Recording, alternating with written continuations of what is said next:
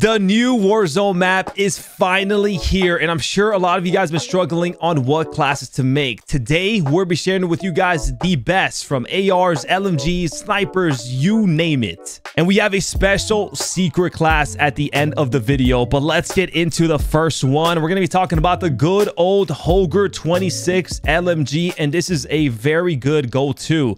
For the stock, we're going to be running the Ascent Lord stock for the huge recoil control. The Eagle's Eye 2.5x. This is an optic sight you're going to be seeing used a lot in pretty much every AR LMG. You can still use the aim op if you'd like, but this is pretty much the best one. We got the good old Holger Factory barrel.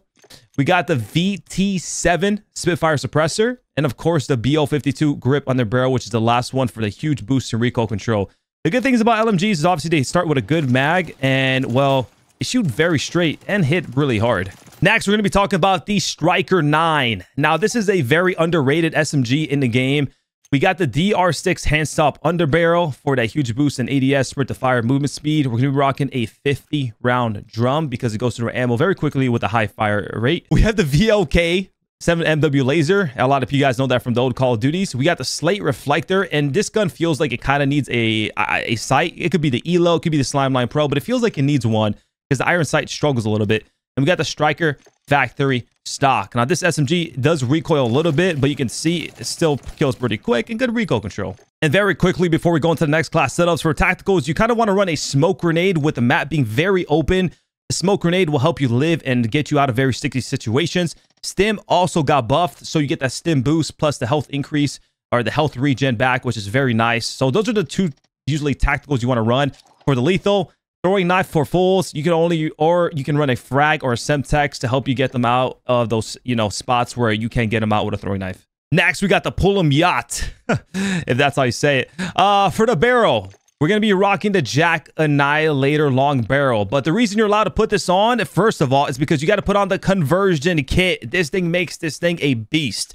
And then you can put on the barrel. Next, you can rock of course, the VT7 Spitfire suppressor, which is one of the best suppressors in the game.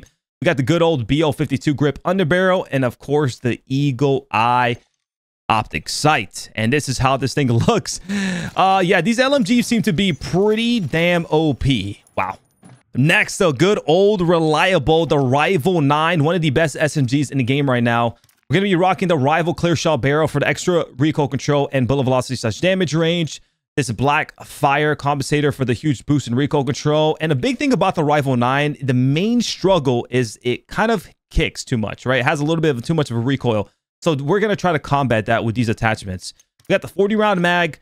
We got the good old Rival Vice Assault grip, gives you some boost in recoil controls, doesn't really have any cons. And then the Marauder stock. And you're going to see, like, usually this gun kicks a little bit, but when you have these attachments on, it shoots pretty straight, right? You can definitely laser a little bit. Next, the Bass B. This thing is actually a beast, and a lot of people are praising it right now. We got the Bruin Venom long barrel. This is a battle rifle, so if you're just wondering. We got the VT7 Spitfire suppressor, of course, one of the best suppressors in the game. We got the 45 round mag for the extra ammo, the optic Eagle's Eye, but again, you can run another one if you'd like, or maybe the aim op. This one is just really good. And then for the stock, we got the good old Ravage 20 heavy stock. Now, a lot of these guns I'm giving you are going to be very strong and very good because I'm just trying to give you guys the best, of course. And not to talk about the Wasp Swarm, a very, very, very good SMG, especially up close. We got the Ruthless Barrel for the good increase in bullet velocity. We got the Shadow Strike Suppressor, and this is huge because it gives you undetectable by radar, so your red dot doesn't appear on the minimap, but there's no cons to it, which is really nice. And in Warzone, red dots are back, so having suppressor on can be very important. We got the underbarrel, we got the skeletal vertical grip, we got the 50 round mag because this thing runs through ammo at a high fire rate, and we have the Fortress stock. Now, another thing about this gun, it recoils a little bit with these attachments. It can shoot pretty straight. It still has a little bit of a kick, but you remember, this gun is very, very dominant up close, and that's what you want to aim for. I know this is kind of in the middle, but we got one of the best guns in the game, probably if not the best, the DG58 LSW. This thing is a tank. We got the Woody long barrel. We got the VT7 Spitfire suppressor. I'm probably not going to get tired of saying that. For the underbarrel, we got the Bruin heavy support grip, a huge boost in recoil control. We got the good old Eagle's Eye 2.5x. And for the stock, we got the recoil reduction butt plate. And this thing is probably one of the best, if not the best AR/LMG in the game. It just has very low recoil and it hits very hard. And I know what you guys are thinking. You're like, App, these guns all look like they have low recoil. Yeah, but that gun, let me tell you, that gun hits hard. We're going to be talking about the good old, I call it the DMR, but the DM56. This is a marksman rifle, which makes it a little bit interesting. But ever since I used it in multiplayer, I knew this thing was going to be a problem.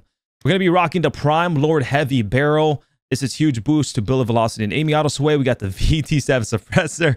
Oh man, I've said like 10 times already. 40 round mag. We got the Eagle's Eye 2.5x sight. And of course, the Holger recoil pad.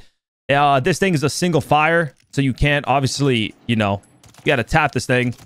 But this thing is really strong. It obviously, you know, kills in a couple bullets and it has very, very low recoil. Some of these guns are like weird to use, but I mean, this thing is obviously pretty OP. Next, this is not the Wasp Swarm, but the Wasp 9, just how there's a Striker 9. And this thing has a slower fire rate, but it hits harder, and it's considered one of the hardest hitting guns in the game right now. We got the Reckless 90 long barrel. We got the Shadow Strike suppressor, again, to be undetectable by radar. We got a 40 round mag. We're using a Slay Reflector for this one because, one, it feels like the iron sight's pretty bad on this one. Even though the Swarm, you know, it's just the way it is. And two, this gun has a little bit more range and you kind of want to utilize that red dot to your advantage. And we're going to be rocking the factory stock. Now, like I said, slower fire rate, but it hits very hard.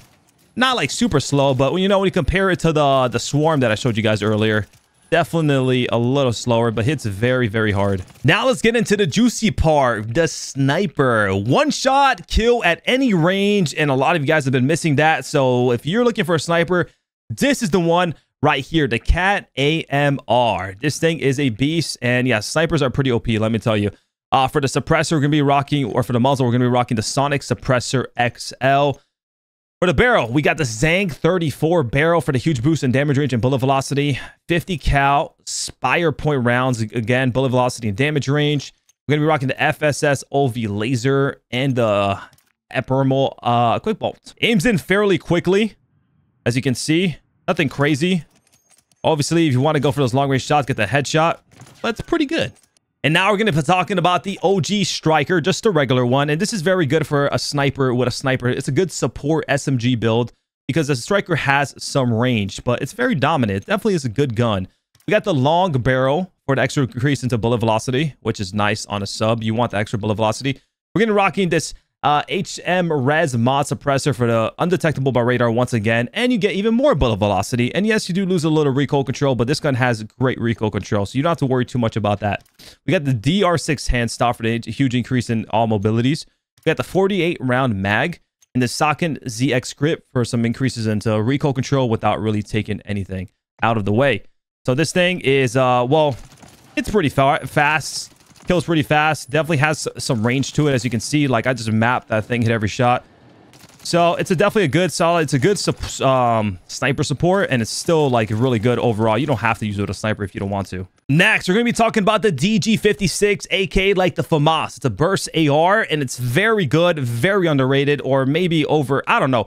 People have been liking it a lot. We got the CDG T25 light barrel.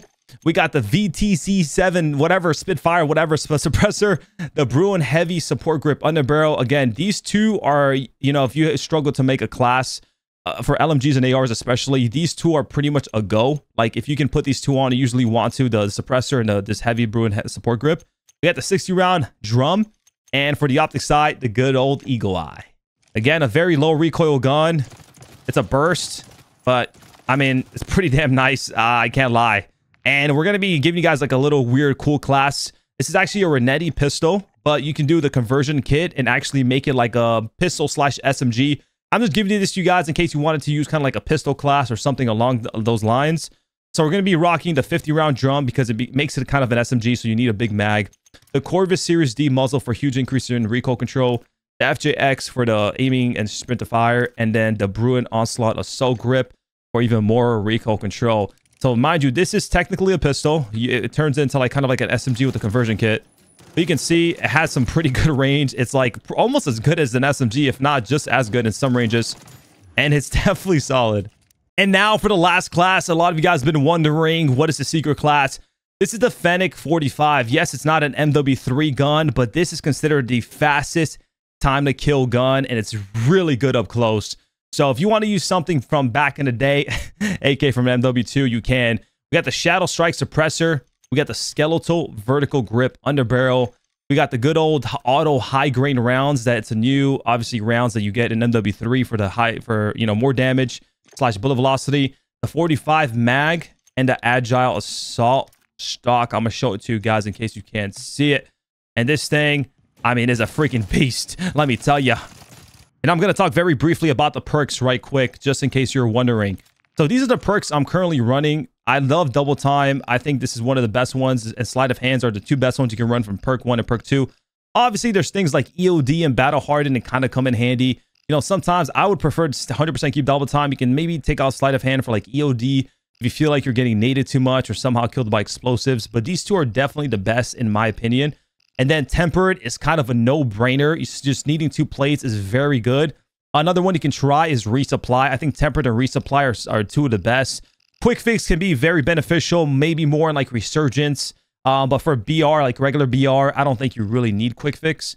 And for the last one, there's a few good ones. You know, we're talking about Bird's Eye, High Alert, Combat Scout, man, Ghost. Resolute's a new one. It's pretty cool that I've tried.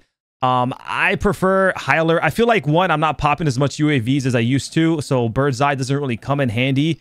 And if, you know, if someone pops a UAV on me, I'm not too worried about it with Ghost. But High Alert kind of gets me, you know, more alert, obviously, in situations, and I feel like I can pinpoint enemies easier and quicker. So there you have it. Those are all the best class setups that I just shared with you guys. Make sure to like, comment, and subscribe. We got more tip videos coming. I really want to help you guys improve, so make sure not to miss them. I hope you guys have a fantastic rest of your day, and I'll see you guys in the next one.